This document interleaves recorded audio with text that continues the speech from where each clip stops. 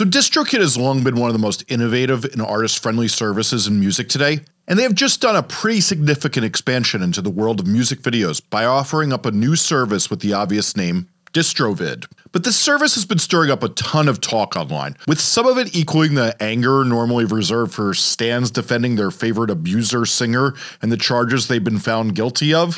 So a bunch of you have asked me to weigh in on what I think, so in this video I'm going to tell you how you should decide if DistroVid is a service you should be using. Hi, I'm Jesse Cannon, a music marketing nerd who's teaching musicians how to grow their fan base from 0 to 10,000 fans, and this is Musformation. So what is DistroVid? And what's all the fuss about? Basically it's DistroKid, but for music videos, in that artists are able to upload their music videos and get them distributed to platforms like Apple Music, Amazon Music, Tidal, DistroVid Gallery, and Vevo. An important distinction here, I should say, is this is just for music videos. As they say on their site, no lyric videos, promotional videos, cover song videos, no mashup videos, and what that tells me is they're trying to only have the best content possible onto these platforms because they know that spam ends up ruining them. And there's already a junkyard of tons of superfluous content on YouTube. And like DistroKid, they charge a yearly fee, instead of charging you every time you upload a song or a video or a record, like so many of the old school con artist distribution companies do. Since in a singles world, it really isn't fair to do it any other way. But here's where the controversy comes in. DistroKid pricing starts at $20 a year, but with DistroVid in their soft launch beta, artists pay $129 a year while keeping 100% of the earnings. The only time DistroKid takes a percentage is when artists opt into their YouTube Content ID service. It's an optional service that finds videos that use your music and tells YouTube to monetize them in your favor, and frankly, if you're the type of artist whose music is often covered or used in videos where people upload your music without your permission, Content ID is what allows you to make money off that, and it can be useful to you, though it is available to you in YouTube already if you go through some hurdles to get it set up. Honestly, it's pretty annoying. Anyway, if you use that service, DistroKid keeps 20% of the revenue discovered through the service. And for those of you who have your own label or record under lots of pseudonyms, there's a 50% discount for each additional artist you add to DistroVid. Now, a lot of people are like, wow, that 6.5 times price increase between the two services feels like a lot in a world where musicians are drastically underpaid.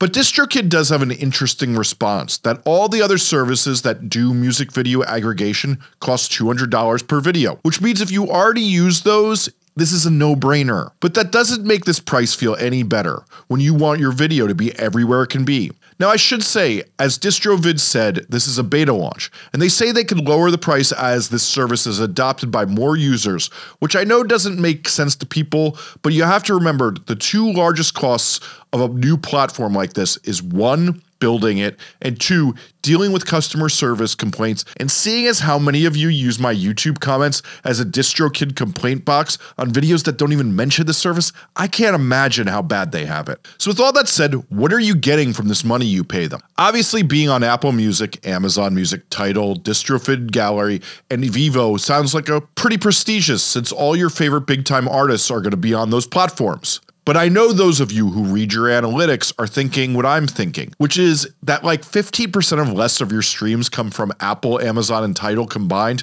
so that could feel like you're not paying for that much visibility. And I should say, Amazon Music is making a lot of traction in the streaming world and picking up a lot of users, so that may become more of a viable place to market your music in the future, but you're definitely not going to be posting up huge video views there right now. So with all that said, what are you getting from this money you pay? And of course, Vevo is basically YouTube, but some people do watch that on their smart TVs, but I can't say I see this helping you much, as whenever I'm with anyone who's smart in the music business, we marvel that Vevo still exists.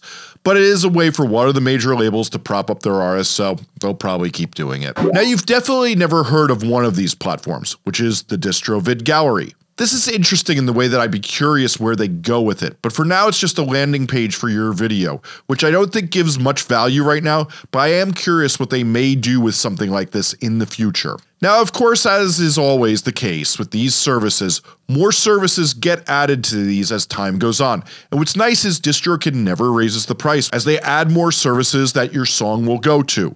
And you know, I won't be shocked if Spotify ends up here soon, as Spotify has been dipping their toes more and more into video. It will probably be only a matter of time before they're part of the service. So in that case, what are you really paying for? So there's a concept in my book, Get More Fans, cha-ching, I call ABA, for always be available. And what I mean by that is we the artists and the suits behind them don't get to choose where people decide to listen to music. For example, I actually use Tidal when I can listen on a nice system since it sounds really good. But no one uses Tidal, and everyone who markets music hates that since it'd be nice if everyone was just on Apple and Spotify, since it takes some of the complications out of music marketing and having to put up links for a million different services. The strongest example of why you need to always be available is so many artists wish they could just get all their listeners on Spotify or YouTube and want a link only there so their view numbers are higher. But the fact is, listeners listen where they want to listen to music, and you can't force them to do so, since if you take your music off a platform,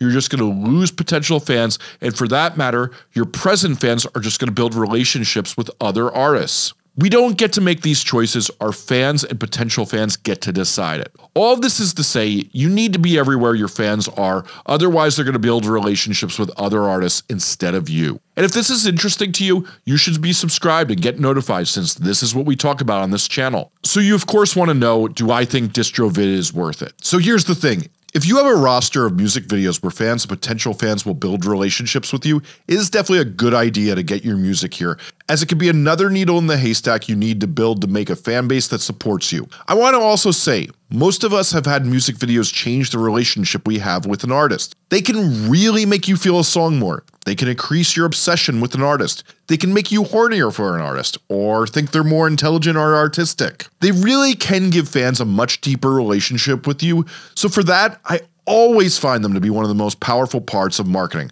So making sure those videos are everywhere possible is hugely important if you go hard on them.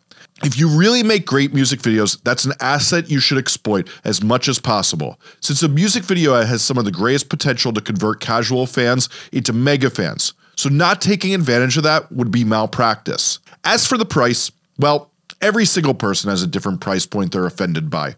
I would like to remind you that paying this money opens up an income stream where not only is your video on these services, but you do get paid when people consume them there. Now, I won't pretend that unless you're getting tens of millions of audio streams already, that this is going to recoup for you anytime soon. But if you're getting a good amount of streams, this is a great way to continue to promote your music that could pay off hugely as videos grow on all these platforms. Okay, and on the screen now is what I consider one of my best videos on how to make an amazing music video that actually gets plays. It's literally one of the best videos I've ever made, and you should really hit play on it. Click and keep learning. Thanks for watching.